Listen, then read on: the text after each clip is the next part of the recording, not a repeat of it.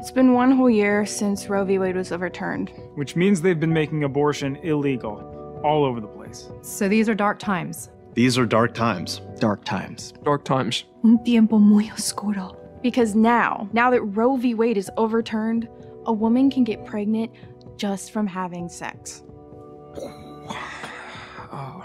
I'm now seriously considering going down the dangerous path of abstinence until marriage. I find myself in this really bizarre state where I'm asking guys about things like their values and trustworthiness before sleeping with them. Before a girl will have sex with me now, she's asking me all these dumb questions like, do you love me?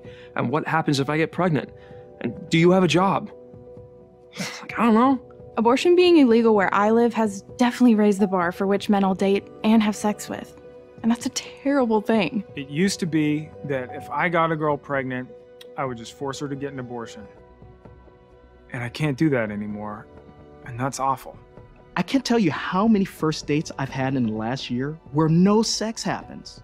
All we do is talk about who we are and get to know each other. Ladies, if you haven't done it already, you need to get an IUD.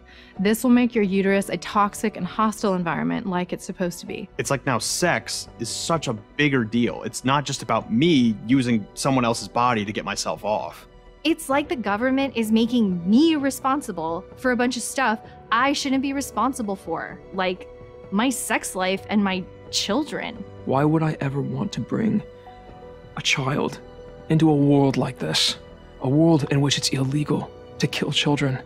I live in constant fear of a baby somehow finding its way into my uterus. So these are dark times. Dark times. Dark times. The overturning of Roe v. Wade did this to me. The Supreme Court of the United States put this inside of my body.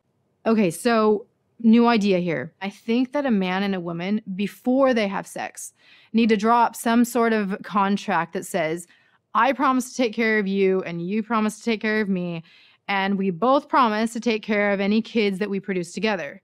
I mean, like, I know it's new, I know it's shocking, I know it's out there, but that kind of contract is the only way that I see us moving forward.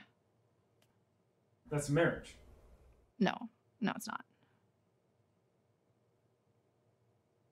Well.